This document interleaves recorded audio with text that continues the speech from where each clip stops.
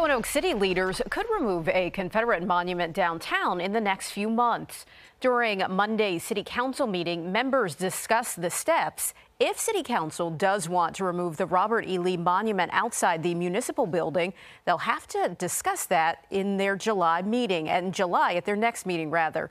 They'll also have to schedule a public hearing where everyone is welcome to voice their opinions.